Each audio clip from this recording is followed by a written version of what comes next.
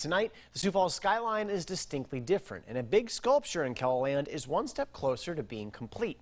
Crews installed half of the Arc of Dreams this morning in downtown Sioux Falls, and what you see behind me right there is a time-lapse one of our Skycams recorded.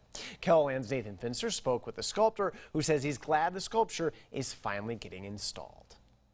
It's a big day for the city of Sioux Falls as half of the Arc of Dreams is installed downtown. Well, you know, this is the culmination of about 5 years of effort and actually about a year and a half of actual fabrication. So it feels great.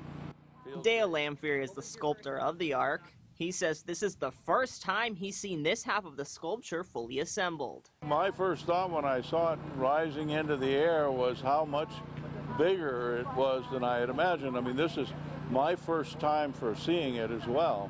You know, it's always been in pieces. I've had a scale model that I've developed all the ideas on, but to see it full scale is really a treat.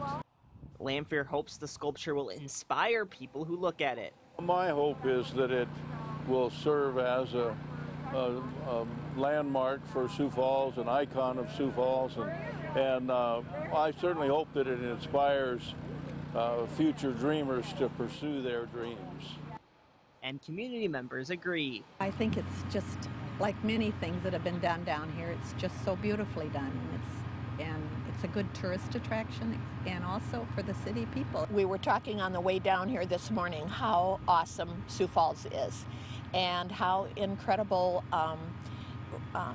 the leaders that we've had through the years to be able to plan and to look ahead and to make the city what it is. We're very, very lucky to be here. The city hopes to get the other half of the sculpture installed by the end of June. In Sioux Falls, Nathan Finster, Keloland News.